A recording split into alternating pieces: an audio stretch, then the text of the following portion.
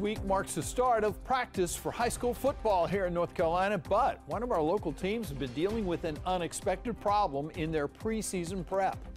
According to the Caldwell County Sheriff's Office, someone stole nearly $12,000 worth of equipment from the West Caldwell High School field house, leaving the football team without valuable gear that's needed to take onto the field. And now, as the team is trying to replace what was stolen, the community is stepping up in a big way. Our Cam Gaskins is in Lenore with more. Well, the head football coach here at West Caldwell High School tells me that in 25 years of coaching, he has never seen or heard of any other program go through what the Warriors have experienced this week. But he also tells me that he's never seen a community outpouring like what his players have seen this week.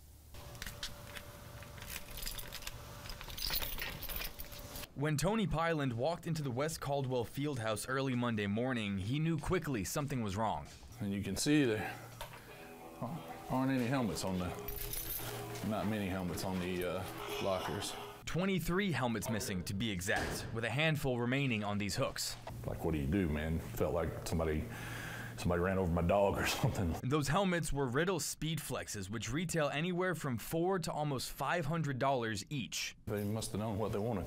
The motive? Pyland says your guess is as good as his. I don't know. I still don't know that answer. I wish I did.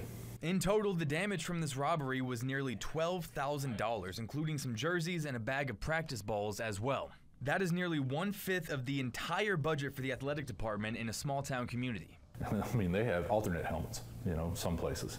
They have 3 or 4 sets of jerseys some places. But we don't. Like, how in the world are we going to recover from this? And our community said, we got you. And the community didn't just show support in spirit. A GoFundMe campaign has already raised over $6,000 since Wednesday. And Pyland says that Dick's Sporting Goods has also stepped up with a $15,000 grant for the athletics department. It's amazing how something so good, because of the community support, our kids see firsthand how much the community values them. When looking at things needed to play the game of football, helmets are probably at the top of the list. But community support is a close second. The Warriors will have both when they take to the field on August 23rd. We're going to go take care of business because we're doing it, not just for themselves, but for each other.